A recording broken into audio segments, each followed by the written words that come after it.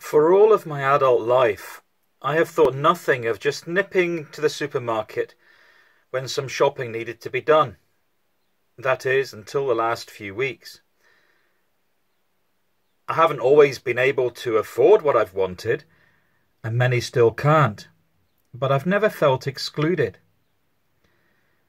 We have taken for granted that what we need will be available, and that we can have access to it when we need it. Now, I haven't been shopping myself for the past couple of weeks, but I'm told that staff are being placed now at the entrance of supermarkets to limit the number of people in at any one time. It is one out and one in, with the staff ensuring that trolleys are then sanitised before anybody goes in the shop. This coronavirus pandemic has changed everything. And everything will remain the same whilst this disease has a hold over us. Now, the chief purpose of humanity is not shopping, even if our consumerist culture often suggests otherwise. No, the chief purpose of humanity is to find joy in the presence of the loving Creator God forever. But human beings often choose injustice over justice, self-fulfillment over fulfillment through love and grace. And sadly, the malady of human transgression changed everything, and the entry to God's presence was restricted. Who then may ascend the mountain of the Lord to stand in his holy place? Who may go into the presence of God? Our psalm today for Easter Sunday is Psalm 24. Of David, a psalm. The earth is the Lord's and everything in it, the world and all who live in it. For he founded it on the seas and established it on the waters. Who may ascend the mountain of the Lord? Who may stand in his holy place? The one who has clean hands and a pure heart, who does not trust in an idol or swear by a false god.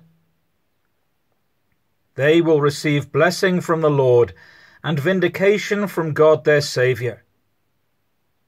Such is the generation of those who seek him, who seek your face, God of Jacob. Lift up your heads, you gates. Be lifted up, you ancient doors, that the King of glory may come in. Who is this King of glory? The Lord strong and mighty, the Lord mighty in battle. Lift up your heads, you gates. Lift them up, you ancient doors, that the King of glory may come in. Who is he, this King of glory? The Lord Almighty. He is the King of glory. Today we celebrate the resurrection of Jesus. It was Jesus, the Messiah, the Christ, who had promised that his followers may dwell in the kingdom of God. It was Jesus who himself carried the burden of injustice and transgression, although he himself was pure and true. It was Jesus that nailed such malady to the cross that it may be forgiven and overcome. It is for Jesus that the ancient doors were opened, that he may lead his people in. When Jesus died, the veil in the temple which separated the Holy of Holies from the people was torn in two from top to bottom. This place was so special that even the high priest could only pass it but once a year. The veil itself was perhaps 15 meters high and a hand's breadth in thickness.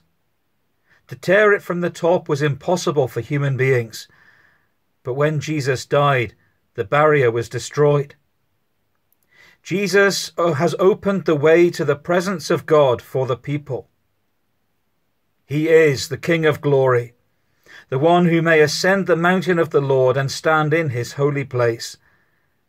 And now he leads all who would follow him into the presence of God where they may dwell forever.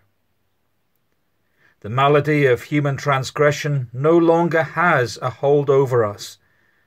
We are forgiven in him, and new life has come.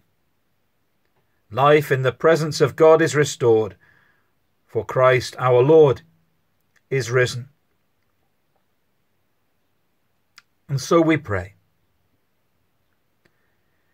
God, our Father, we thank you that your light can pierce the darkness, and that out of deadness you bring life.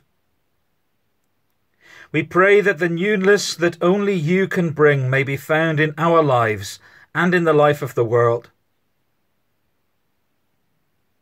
May we live anew in the duties of each day. Often we become bound by routine and forget the usefulness of our work to others. So help us to trust that our work has a place in your purpose, and give us strength to go about it enthusiastically. Today especially we thank you for those whose essential work serves us today, for those who work in the National Health Service, and for those who work in shops. May we live anew with enhanced family and community relationships, for we can become estranged from others, afraid to renew contact for fear of rebuff.